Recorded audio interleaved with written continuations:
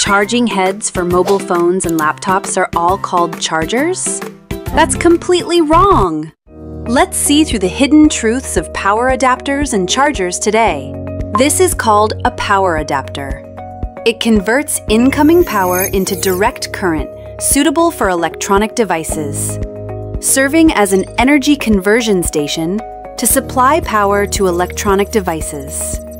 It consists of a casing, a transformer, and a rectifier circuit. A charger, on the other hand, can convert alternating current into low-voltage DC power, suitable for charging batteries. The key point is that it can control current and voltage to prevent overcharging. The biggest difference between the two is that a charger has a built-in charging control circuit to manage the battery's charging function, while an adapter hands over the charging command to the device. It may surprise you that the charging heads we use for mobile phones and laptops today are actually adapters.